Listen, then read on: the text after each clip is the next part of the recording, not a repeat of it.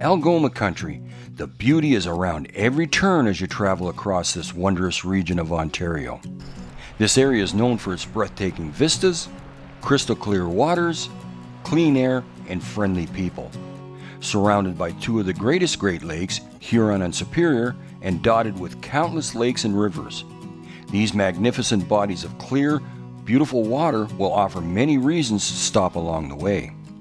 This week, I home base in Sault Ste. Marie, and then I travel along the north shore of Superior in search of migratory rainbow trout, or as they're more commonly known as, steelhead.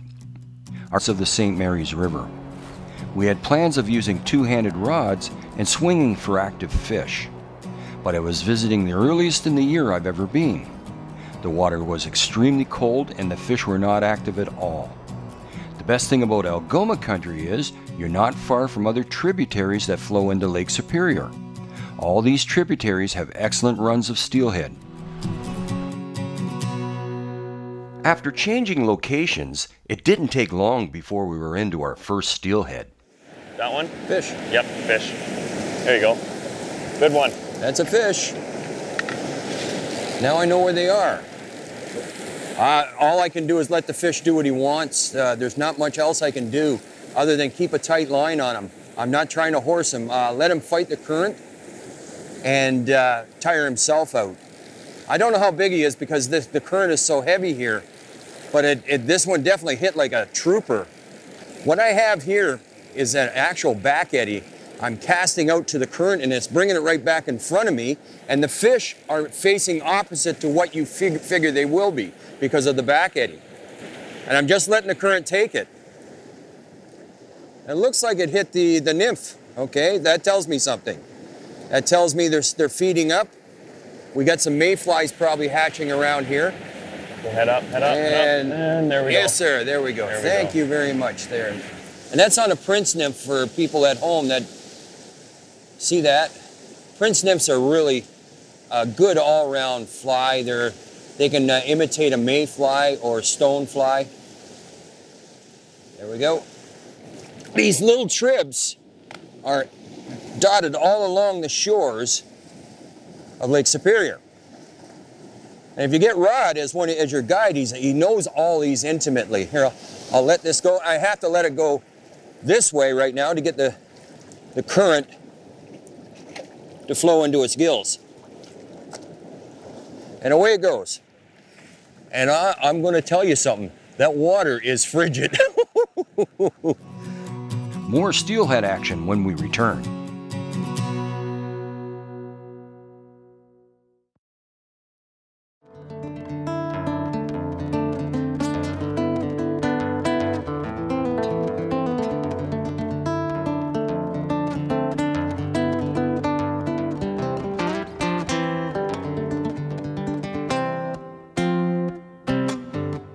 Now we've got a unique situation here with this waterfalls coming down, causing a big back eddy here into this deep, deep pool. What I'm doing is I'm casting over to the whitewater and allowing it to come back into the back eddy into the middle of this pool. These fish are facing actually the same way as the current is over there because of the back eddy. I have a ledge along here. Whenever you got a ledge, fish will hold tight to the ledge to get out of the current. So these are some of the things you can look for in these kind of spill out pools. Whenever possible, keep your cast short and lift the line off the water, keeping a direct link from the tip of your rod to the indicator. This will make it much easier for you to detect a strike.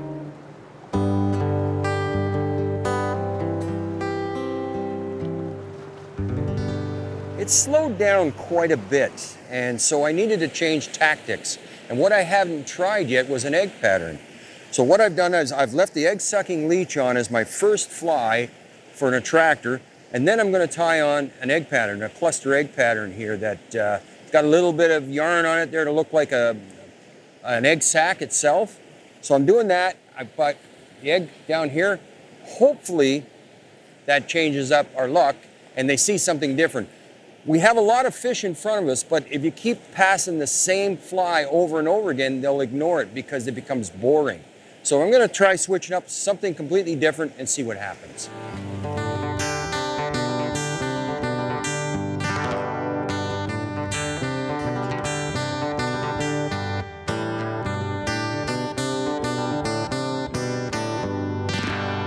Now, I put on an egg pattern. I hadn't tried that yet.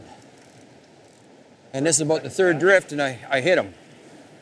Again, I gotta let him play himself out there. We got so much current here. If I pull too hard and try to horse him, I'm just gonna straighten the hook or break it off.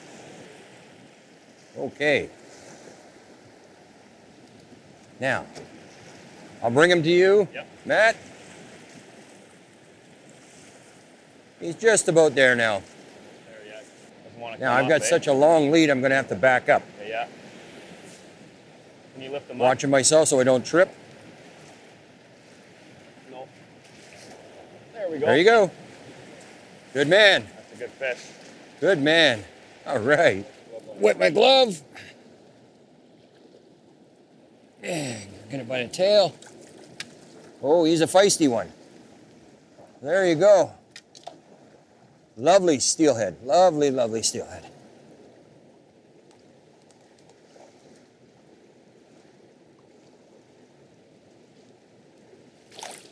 And away it goes. Now, let me make a comment because I've been getting emails on what I call a steelhead. I get the Western people telling me they're not really steelhead. Well, I guess they don't really go to salt water, but they do go to inland seas, which is the Great Lakes. So they're considered steelhead. Biologically, they're the same, but I guess if technically they don't make it to salt water, so we can call them migratory rainbow trout.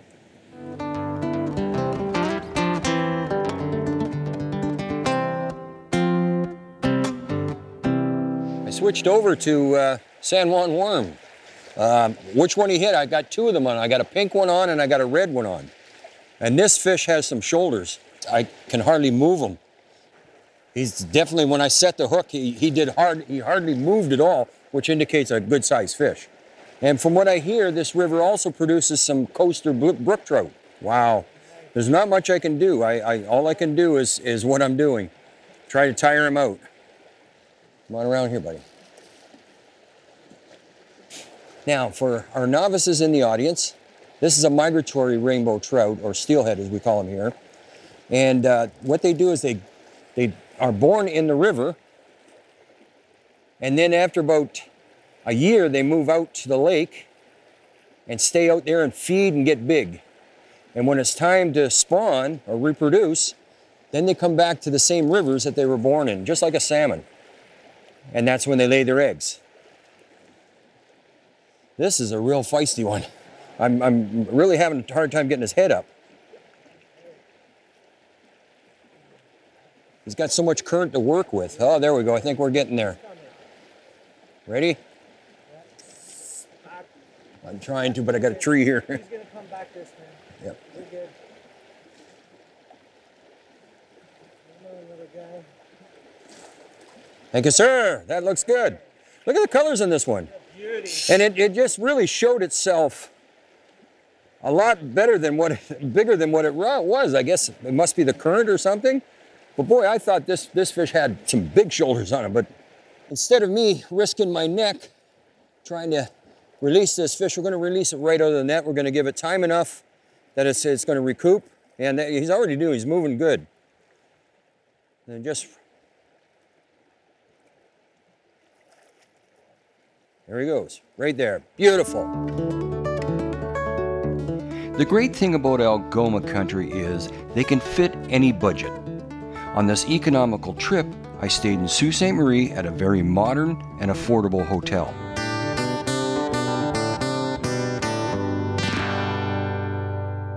There are times when the fishing trip is so good, the cameraman gets to change hats and be the fisherman.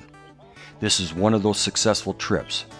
Barry Acton, our most senior cameraman, is also an avid and very skilled fly fisherman.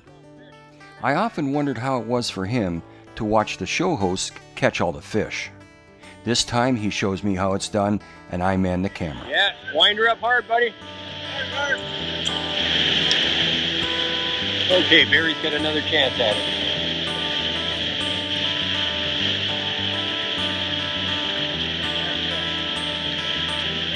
There we go. That's a really nice fish. Man, nice fish. Look at that. Nice and bright in it. Look at the colors on it. An unusual spotting for this region, I guess. Nice fish, Barry. Nice fish. Slide him in. Oh, and right away. And away it goes. He's ready to go.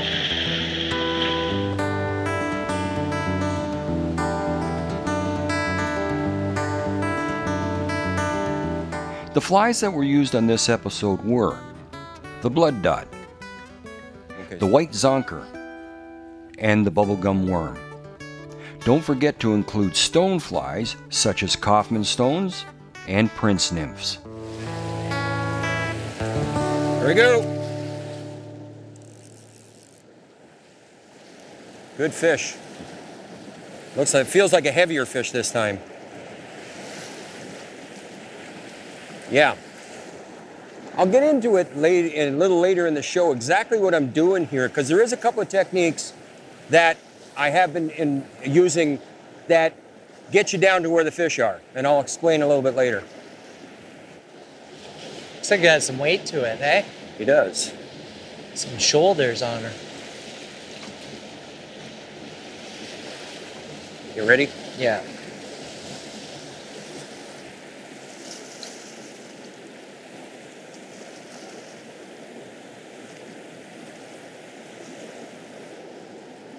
Get it under him. Get it. Quick, quick, quick. Good man. Yeah, it's This is a a nice beautiful fish. fish. Wow, look at the stripe on it. Yeah. Oh, yeah. This is outstanding. This is a really nice fish. This is a very thick fish. And look at that. Look at that. Outstanding. Outstanding. Beautiful. Now, this isn't a spotted up. Look at the stripe down it and the red cheek. Point him upstream.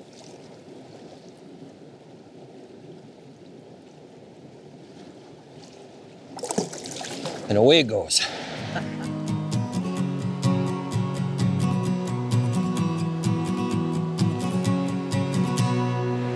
Let's talk about my setup and the technique I'm using in this particular situation. I want you to notice the pool that I'm fishing. We got extremely fast water moving that way and a back eddy. This pool is approximately 10 feet deep. Where are the fish going to be?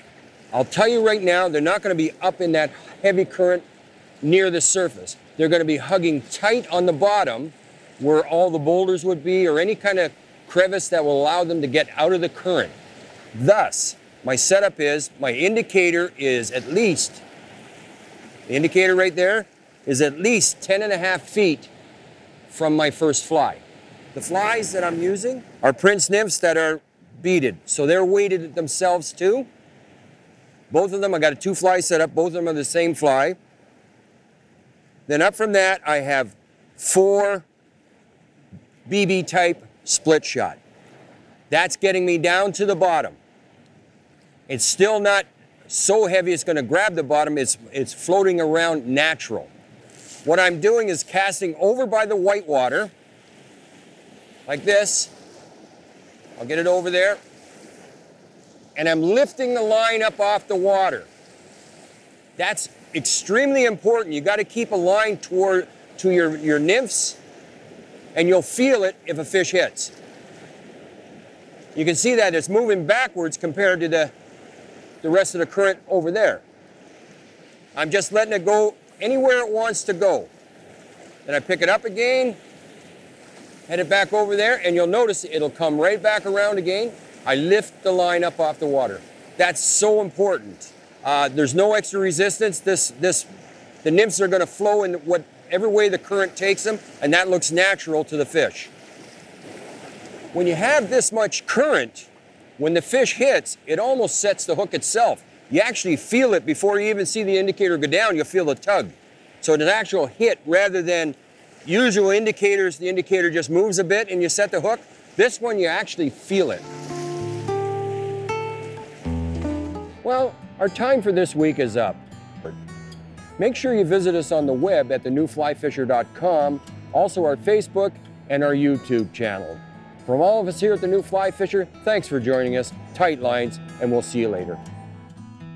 The New Fly Fisher has been made possible thanks to GoFishingOntario.com, Algoma Country, Orvis Sporting Traditions,